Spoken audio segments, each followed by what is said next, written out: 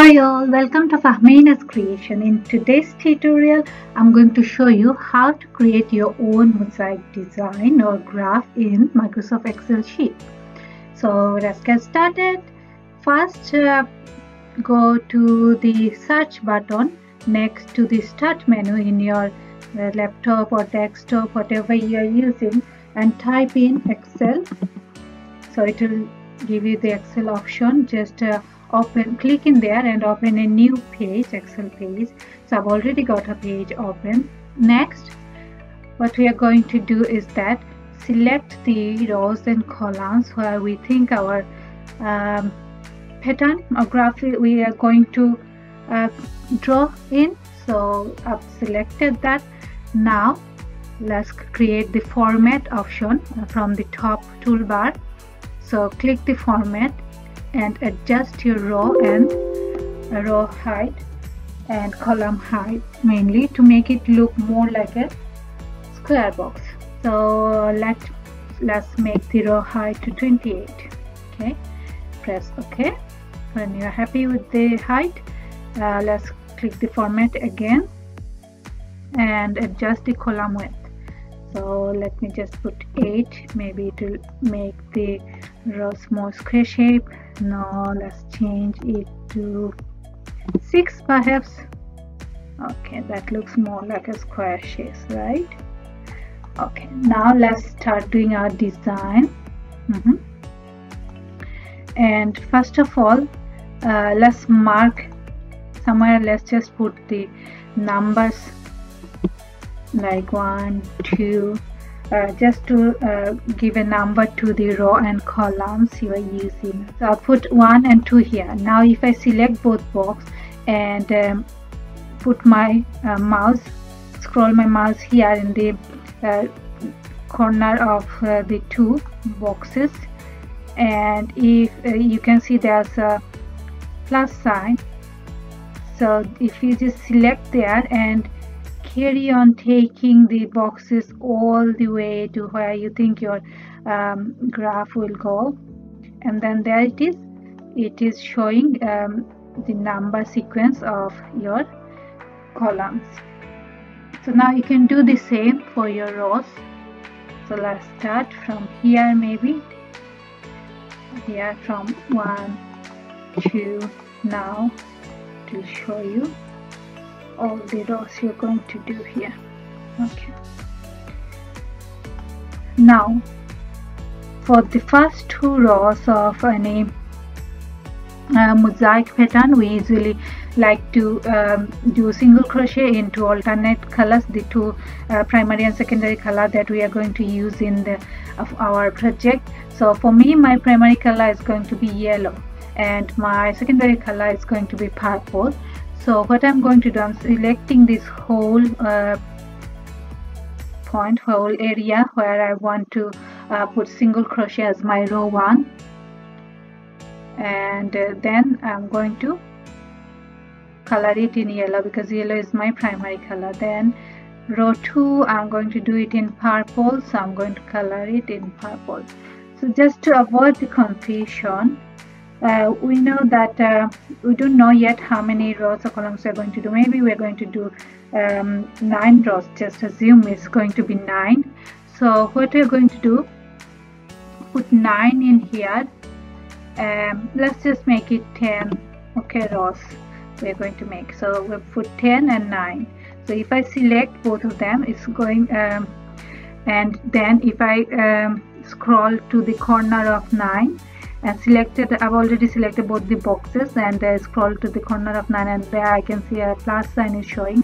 Now I'm going to select this and start taking it all the way to here, and then I can see my rows are numbered according to my preference, because this is where we are going to start our project from. So it's row 1 and row 2. Yeah, so same thing we can do for our chains.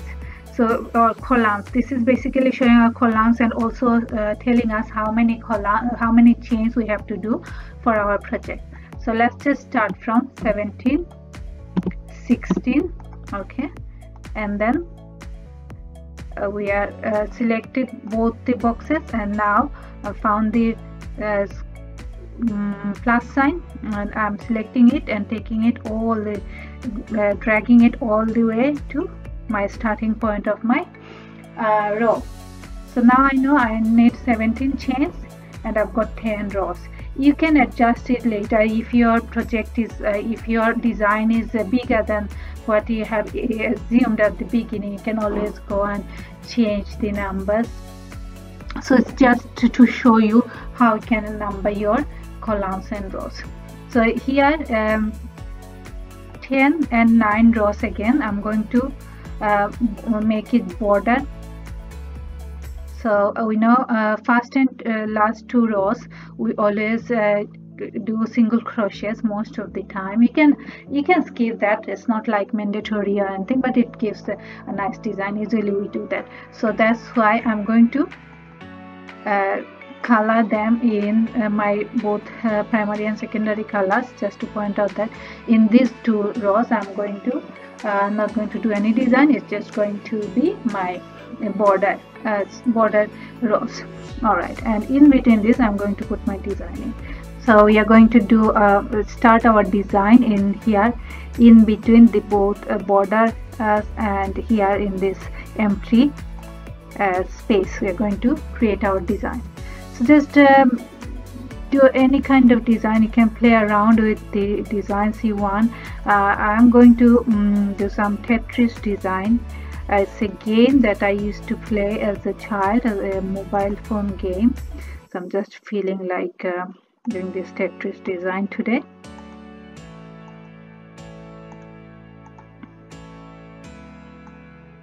Sorry, I'm going to do the design in yellow color.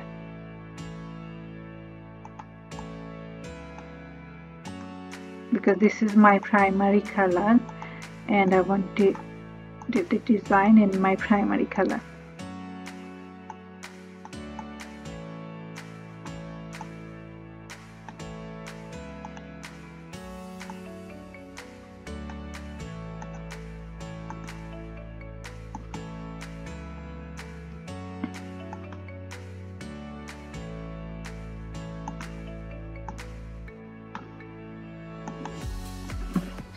Okay, I'm happy with the design, and now the rest of the part I can just do the fill in the secondary color.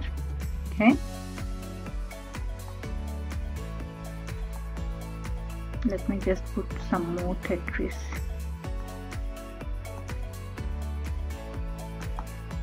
In the design. Okay.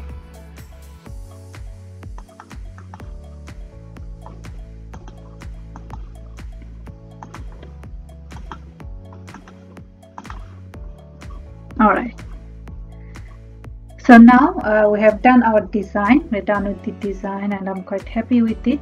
Each of these boxes represents a single crochet until there's a cross sign in there, right? So now we have to decide which boxes are going to be double crochet and which boxes are going to be single crochet stitch we're going to do in. So we have to decide that. Before we can do that, I'm just going to color all my other boxes where there won't be any design. I'm just going to fill them in the purple color, my secondary color.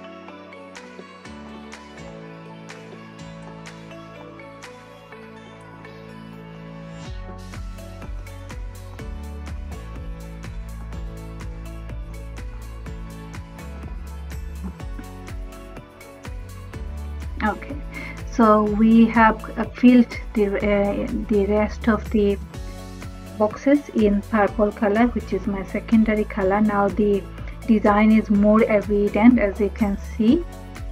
Now let's just select the border colors, because as you know, in borders again we don't really do any design for mosaic, overlay mosaic crochet. Instead it just shows which color we have used, which colored yarn we have used for which row, right? So that's why it alternates the colors, the primary and secondary colors.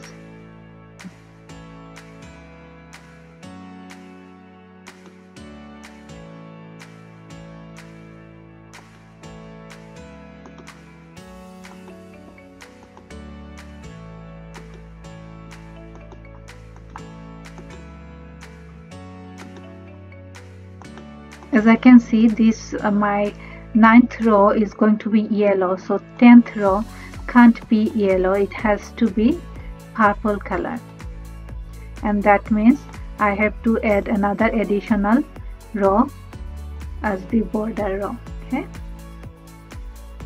so this is what I'm going to do now, and total I'm going to have 11 rows. See, you can just change it every time according to your preferences. Okay, so now we have to decide which box is going to be a drop down stitch, which is going to be a single crochet stitch. Okay, so let's start doing that. So first row, we know we did it in yellow, second row was the secondary color in purple, third row is going to be yellow again, so we don't need to put any drop double crochet here, so we are good to go in this row. Next row we know is going to be purple color, right?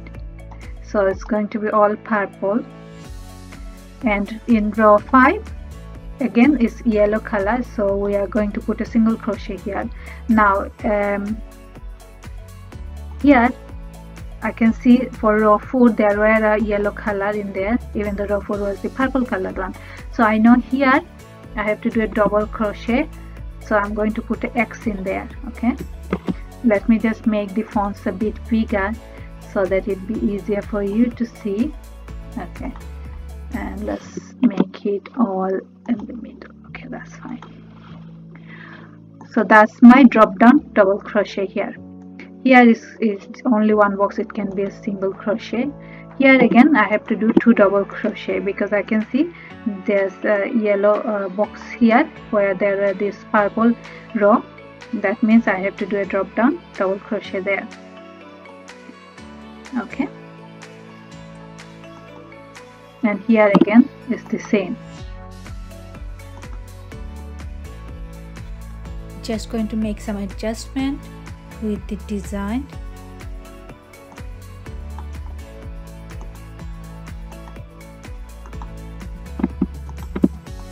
Okay.